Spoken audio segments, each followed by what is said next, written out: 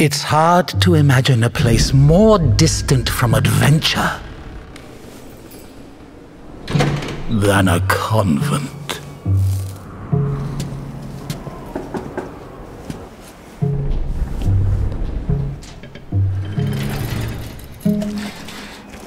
The heroine of this story, if it were up to her, would have preferred to stay within its walls.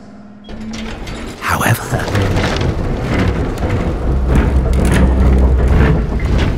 destiny had something different in store for her. Open it.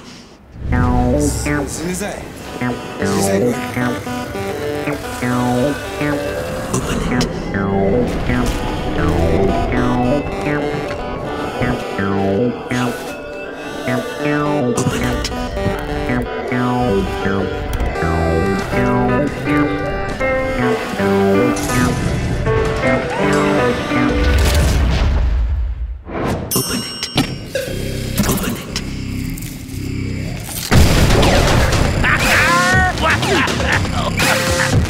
How did that happen?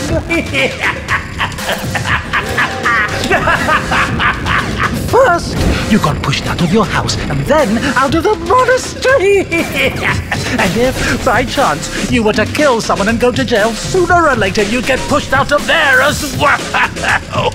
So where now? So many options.